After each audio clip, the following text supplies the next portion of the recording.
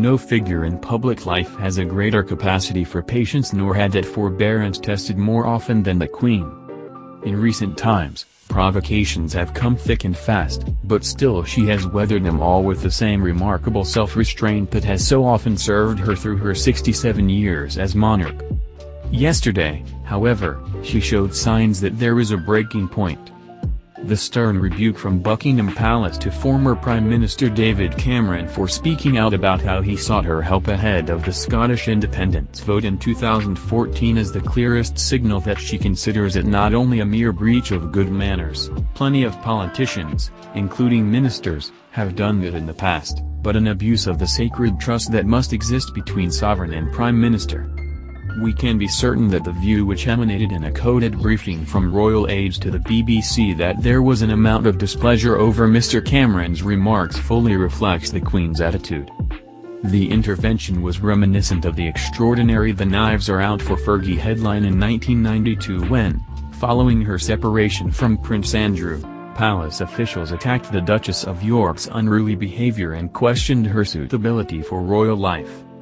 But, on that occasion, the aide who provided the briefing, also to the BBC, was later forced into a climb down and an apology. Yesterday, Buckingham Palace showed no sign of a change of heart. It's a fair description, an official said of the briefing. No one is backtracking on it.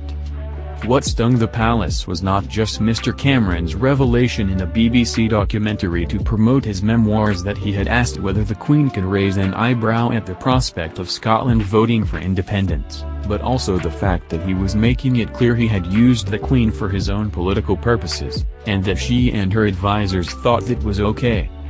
The Queen has always nobly strived, and succeeded, to be above politics.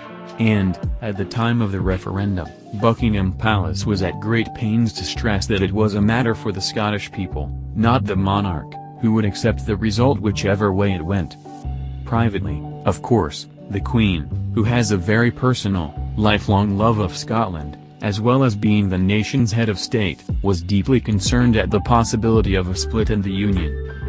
It was while staying with the Queen at Balmoral less than 2 weeks before the independence vote that the Cameron plan to ask her to help took shape.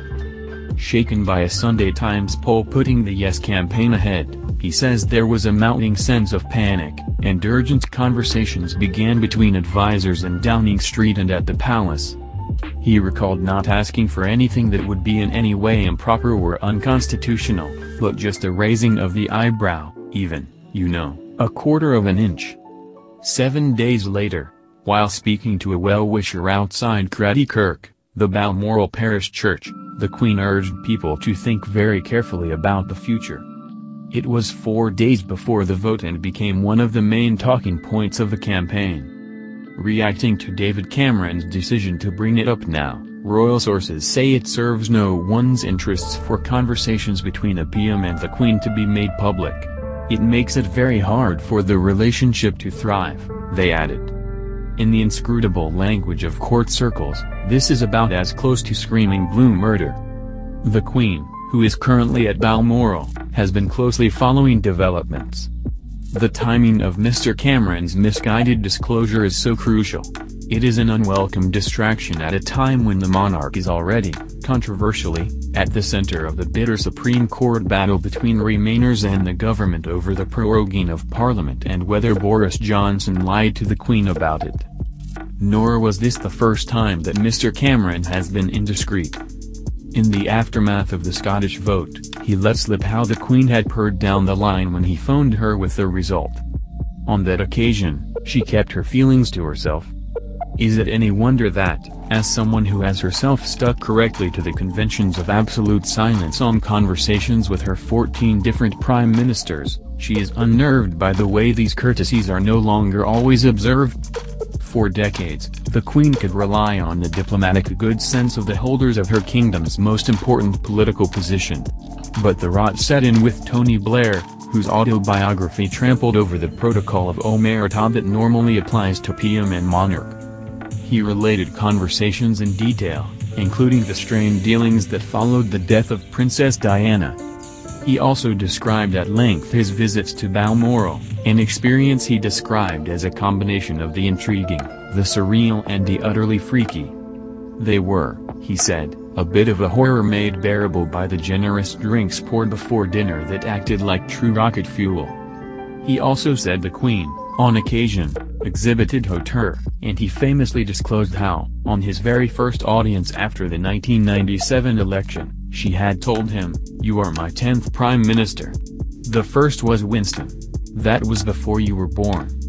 At the time, Mr. Blair was accused of a gross discourtesy, particularly for ignoring the unwritten rule that formal audiences between Premier and Queen are entirely private, with no note-taking. Boris Johnson breached protocol, too, following his first meeting with Her Majesty as Prime Minister. No sooner had he left the palace than he was overheard telling Downing Street staff that she had amusingly told him she didn't know why anyone would want to be Prime Minister. Although it undoubtedly demonstrated that the Queen has a dry sense of humor, Mr. Johnson's comment was a serious error. Of course, Brexit has meant problems, too.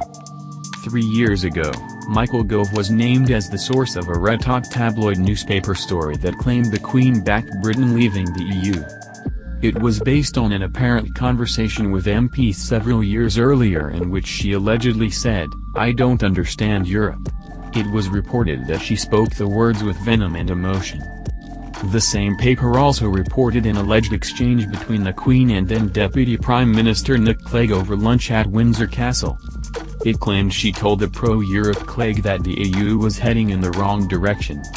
Clegg denied the story, and the palace made a formal complaint about the newspaper's misleading and distorted headline, which was ruled to be inaccurate.